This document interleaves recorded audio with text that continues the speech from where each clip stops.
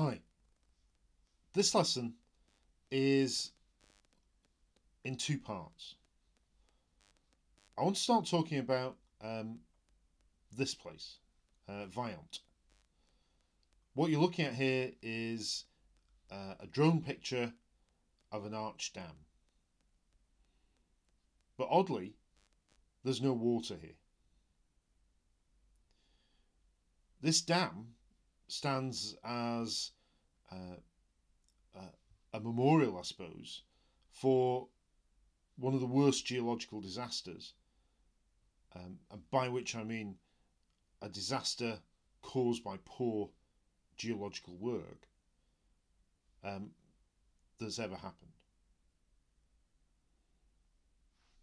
What I want to do with this is to use this as a mass movement case study to show you what happens when geologists get things wrong, and it's a lesson that we should take on to this day. Okay. The Vajont Dam is in northern Italy, in a chain of mountains called the Dolomites. In late 1963, not long after the dam had been built and just after the dam had been filled, there was a huge landslide. That landslide moved a large mass of material down into the filled reservoir. That displaced the water that's in the reservoir, pushed it over the top of the dam, and that water then catastrophically flooded the valley downstream of the dam. The dam itself, strangely, was barely damaged. The surrounding area, though, you certainly couldn't say the same thing about.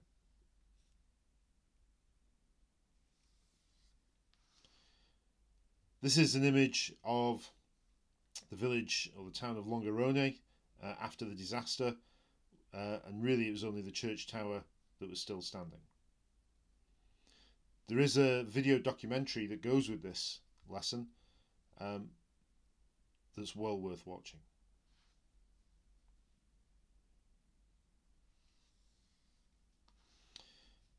This is the site after the disaster. You can see the dam in the bottom left there. You can see perhaps why the dam was built in this location. But behind it then you see the catastrophic result of failing to take account of the geology. Behind the dam should be a very long, deep valley. What we have instead is a mass of moved rock.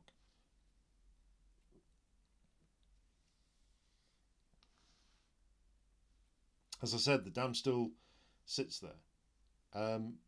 This is the village. This is a photo taken from this town of Longarone.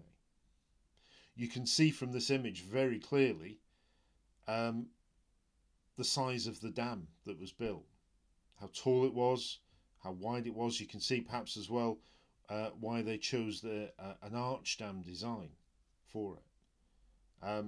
In many ways, this is a superb place for a dam. However, in one key way, it really wasn't. This is the map of the area. You can see where the dam is. You have a black and white version of this map. You can see the dam marked there with the small black curve, and it gives you an indication why engineers at the time wanted to build a dam in this location. You know, it's high up in the mountains. You've got, for the building of what's actually a very small dam, relatively speaking, we've got an enormous body of water that stretches back kilometres behind it, with the ability to store a vast amount of water either to provide a water supply or even hydroelectric power, as it's so high. There was a key weakness though, and it was a weakness that the people in the valley, you can see where Longarone there is on the far left of this diagram. Each of those black dots represents a town or village, and the red line shows the limit of the flooding.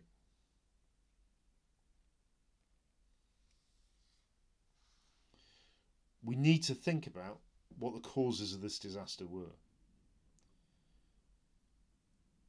As geologists, could this have been predicted? Was it an accident waiting to happen, or was it something that couldn't possibly have been foreseen?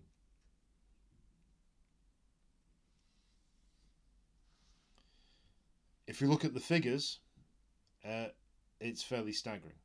300 million cubic meters of mountain, of rock moving into the reservoir really very quickly.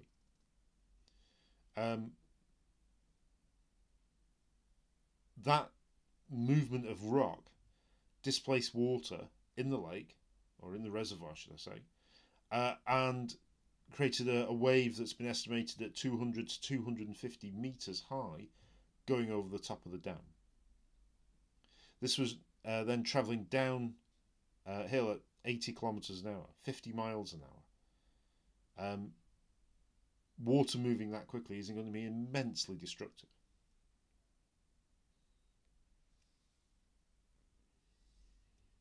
We've seen the picture of what it would do to the village, but the property damage is only part of the story. There's a death toll of 2,600 people. It's often called the worst dam disaster in history, and the impact of this is still ongoing.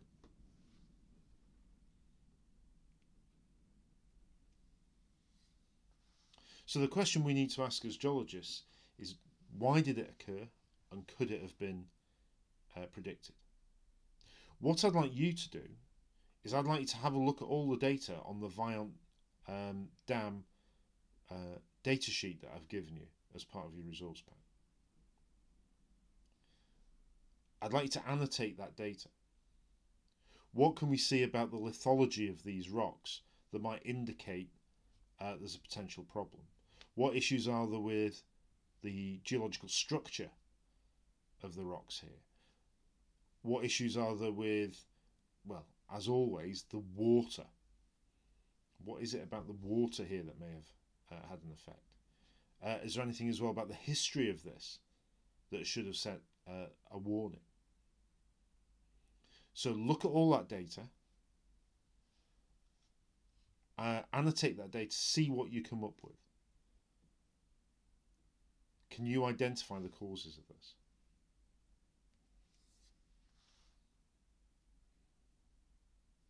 So, have a go at that now.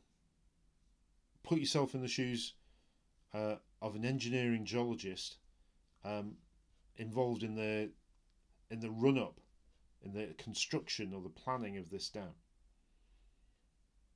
What would you have identified as hazards? And what could be done about it? Have a go at that now.